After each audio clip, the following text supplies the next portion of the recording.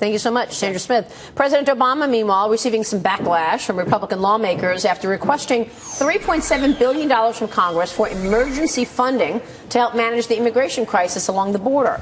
With more, I want to bring in Judge Andrew Napolitano, Fox News senior judicial analyst. Judge, good to see you. Thanks for being here. Oh, good to be with you, Maria. The way the president has handled immigration so far, what's your take on this? He has blatantly ignored his oath, his obligation faithfully to uphold the laws. The reason the word faithfully is in there is because the framers who wrote the oath, it's in the Constitution, the presidential oath, were afraid that presidents would only enforce the laws they agreed with and not enforce the laws they disagreed with.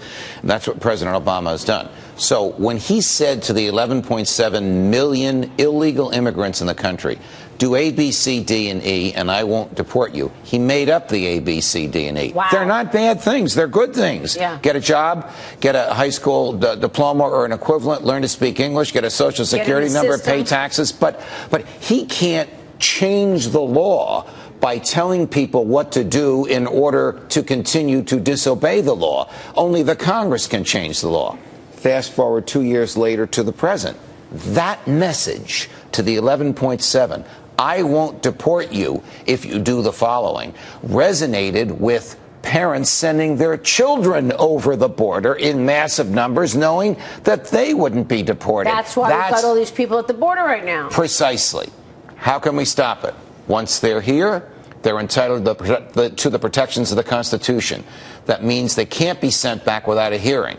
Do you know how timely it would be and costly it would be to hold 75,000 deportation hearings? Out of the question. Once they're here, they're entitled to equal protection of the law, which means food, shelter, clothing, education, health care, and legal services. So the only way to avoid this is to stop them before they get here. But the president has sent the signal that he won't do that. Well, it's not only that, but he already said do these 4 or 5 things and you can come here. Correct. So how are you going to stop them now? Well, you can stop future people from coming in, but the ones that are here, you know, the Constitution is a brilliantly written instrument. In almost every place where it refers to rights and privileges and things the government must respect, it identifies the possessor of the rights as persons, not American citizens. That use of the word persons means the Constitution applies to whoever is here.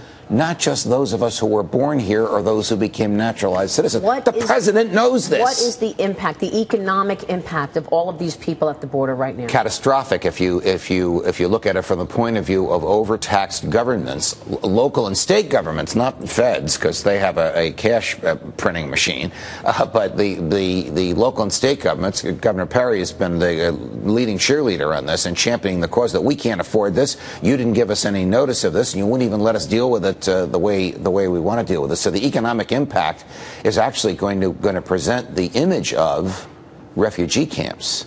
That's one of the reasons that the Obama administration will not even allow local members of Congress to go in and view these places with television cameras in tow. They don't want that image. So what was all that? 2 weeks ago, the president coming out and saying, "If Congress isn't going to do anything, I will." This is what he meant. He is trying to put, in my view, as much fire under the feet of Republicans in the House as he can. He is trying to create and foment and enhance this crisis in order to compel Republicans in the House to come to his side of the immigration debate. What happens now? How does this play out?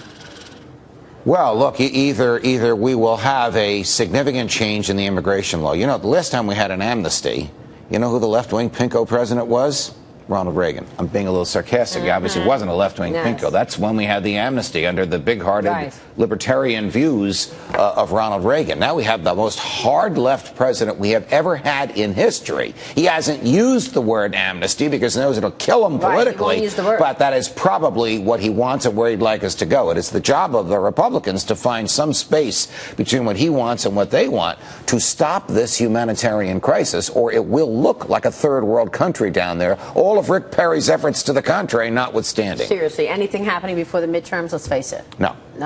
Well, what will happen in the midterms? Before the next presidential election? What will happen before the midterms is the Democrats' popularity will continue to go down. until they start speaking out against him. Yep. As very few of them have done, but a few Handful have. Handful. Yes. Judge, great to have you on the show. Pleasure. Thank you so much for your insights. Sure. Judge Andrew Napolitano. Up next.